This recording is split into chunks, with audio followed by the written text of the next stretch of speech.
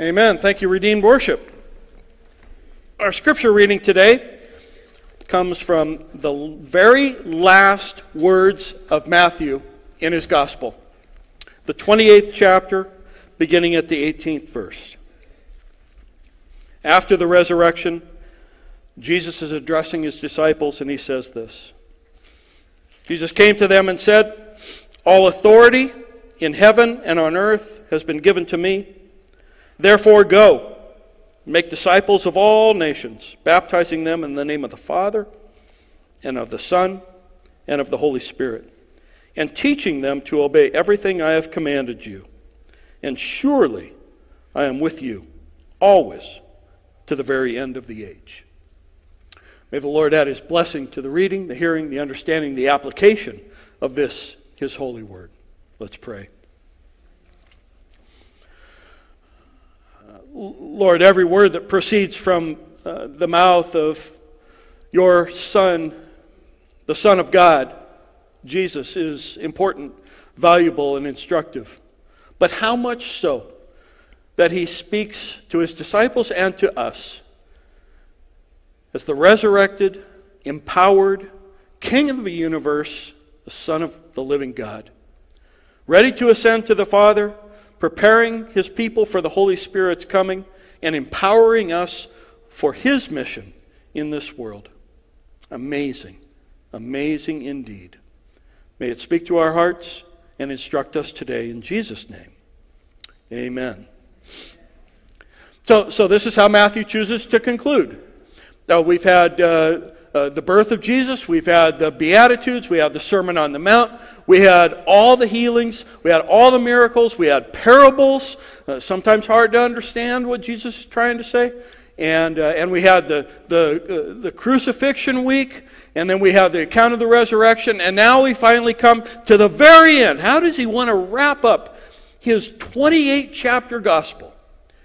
And this is the way he does it. Let's put this on the screen. We'll just walk through it.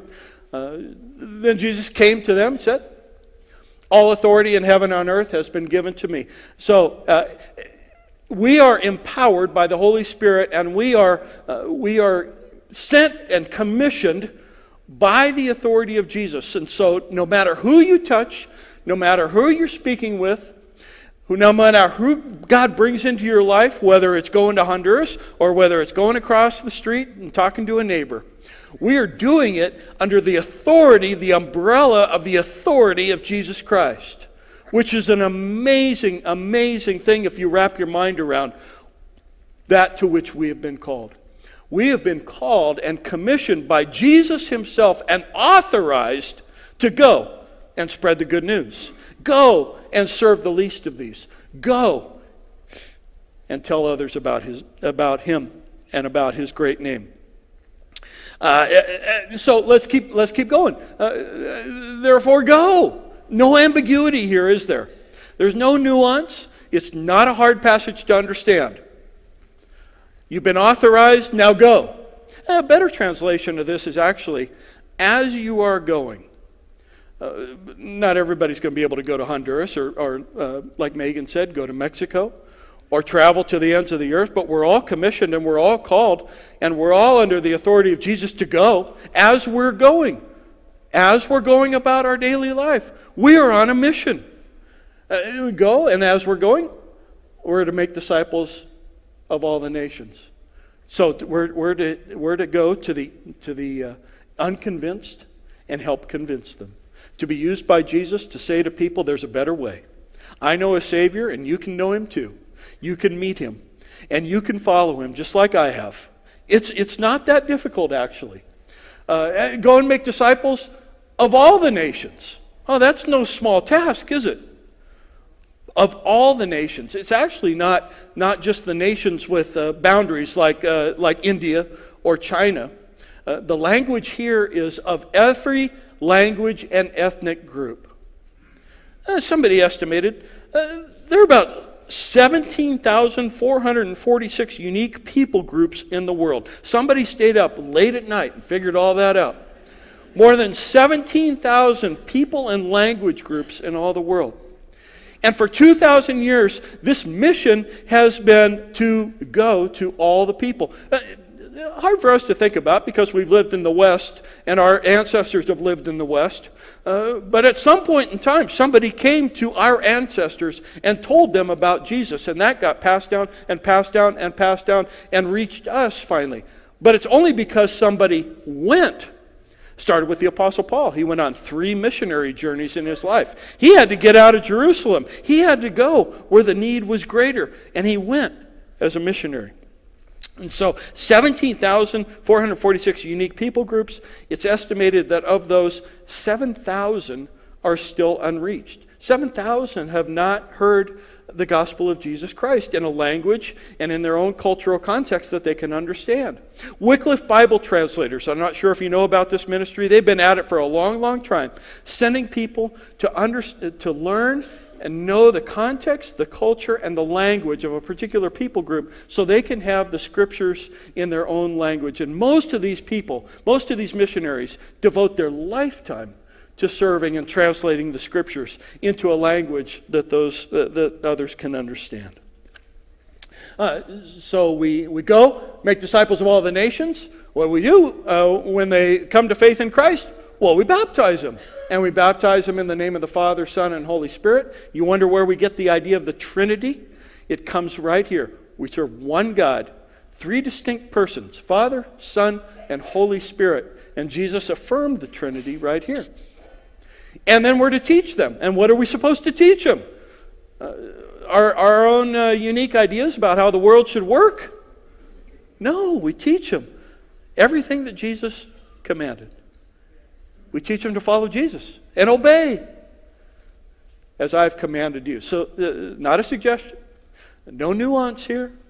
This is a direct command from the resurrected Lord Jesus Christ. And then he says, and surely I am with you always to the very end of the age. So every time you go talk to that neighbor, every time you meet that homeless person on the corner, every time you have the opportunity to serve someone else, every time you might have the opportunity to go to Honduras of all things, Jesus is with you. And Jesus is with you. And Jesus is with you as we live on mission with him. Why do we go to Honduras? Why do we go to a place like Honduras when there's so many needs right here in Las Vegas? And there are. And I stand here during our moment for mission, and often I tell you about the ways that we're making a difference here in Las Vegas to address those needs. Why do we go to a place like Honduras? It's because of this command. It's because of the command of Jesus to go, and to go to the nations. It's also to remind us that God loves the whole world. The whole wide world. And it's to tell the Honduran people, many who are living in a kind of poverty that most of us will never experience here in North America, to tell them that they matter, that they're important to God, and they're important to us, and that they're worth it. They're worth it. They're worth us taking a week, and it's such a small thing for me even to talk about taking a week when others devote their lifetime to mission. But for us to take a week, it was worth it. Wasn't it worth it? It's absolutely worth it to share with them the love of God. And then, oh my goodness, how they bless us more than we bless them. To work alongside and see the joy and the kids and all. It's just a delight. We go to serve them, and then they end up serving us. And our lives are richer for it. My introduction to missions was kind of unique. Mission was kind of off the radar for me as a university student and then going to seminary. But then my first church, I was an associate, and my lead pastor, his name was Dale, and he became the pastor of this church and had just come back, he and his family had just come back from the mission field. And he would speak often with tears in his eyes about God's call on his life to mission. So he was a student at Wheaton College, Christian college in the Midwest. And it was in the late 50s. It was 1956, actually. He was a sophomore at Wheaton College. And earlier that year, a chapel speaker got up and talked about what had happened earlier that year in a remote part of Ecuador. Jim Elliot and 4 other missionaries who had done their best to establish connection with a remote tribe of people there, the Aucas, in Ecuador. Thought they had made enough friendly connections with them to actually make physical contact. And so they went to a riverside, and there they were going to meet, assuming that it was going to be a friendly meeting. But other villagers came, and it was a very unfriendly meeting, and 5 of them were killed. 5 of these missionaries who had gone to share the love of Jesus were killed. And so in this chapel service at Wheaton College, the chapel speaker is talking about these missionaries and talking about their devotion, their commitment, and they're not with us anymore. So the question was for these students, these university students, so then who will go? Who will go? If God calls you to go on mission, to live as a missionary, would you go? Would you commit yourself to going? And all over that auditorium, men and women stood, and my friend, the pastor of the church, Dale, he stood, sophomore, 19 years old. He stood and said, if God calls me, I will go. He didn't know that Joyce, on the other side over here of the auditorium, who he would marry by the end of their time together, was also standing. And so their life went on. They went to seminary, and they had 3 children. And they had a very successful and happy pastoral ministry going in Wichita, Kansas. And then the call came. There are pastors in Indonesia that need training. And will you go? Will you go? So they loaded up their stuff in barrels, and they loaded up the family, and they went to Jakarta, and they lived in Jakarta for 10 years, training pastors. And it absolutely transformed his life. And it transformed my life too, to hear about this story and this commitment that was made as a young man. Hearing the story of those who gave their lives in the cause of Christ. And will you go? I suppose the question is the same for us today. And like I said, most of us are not going to go across borders today. But we can go across the street. We can go next door. You go to that street corner. You go to that shelter. We can all share the love of Jesus wherever God leads us, wherever He calls us.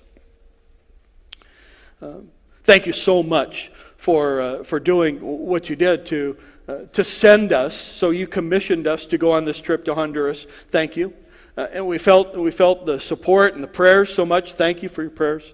And thanks to those of you who gave and supported this ministry. So there were 5 of us from MVPC that went, but it sure felt like we were representing the whole church. It felt like that to us. We were all in this together, even though it was just the 5 of us.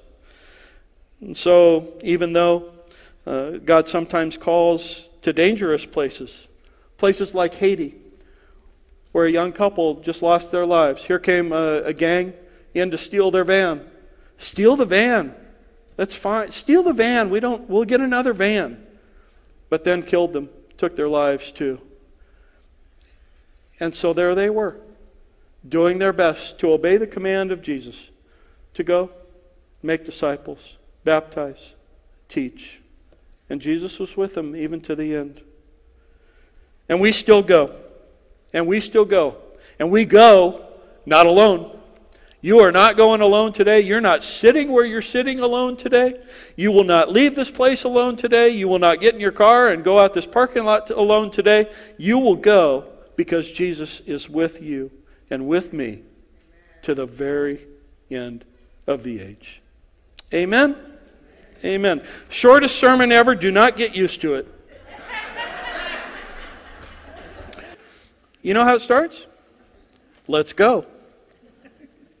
Let's go forth in the world in peace and be of good courage. Let's hold fast to that which is good. Render to no one evil for evil. Support the weak. Love and serve the Lord with gladness and with joy. Honor all people. And let's go forth knowing that the unconditional love of God the Father Almighty, the amazing grace of our Lord Jesus Christ, and the fellowship, communion, and power of the Holy Spirit is with you now and forever.